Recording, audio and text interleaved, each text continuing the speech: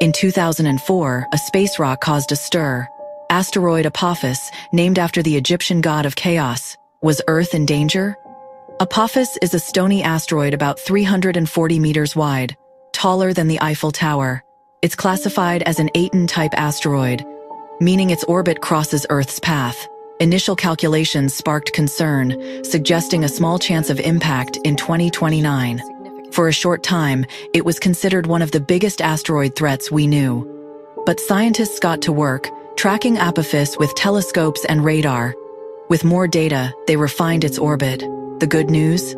Apophis will not hit Earth in 2029, 2036, or for the next century. Mark your calendars. On April 13th, 2029, Apophis will make an incredibly close, safe pass, closer than some satellites. This flyby is a unique scientific opportunity. NASA's OSIRIS-APEX mission will study how Earth's gravity affects the asteroid. Apophis's story shows how seriously we take potential asteroid threats and how science and planetary defense efforts are crucial for our planet's safety.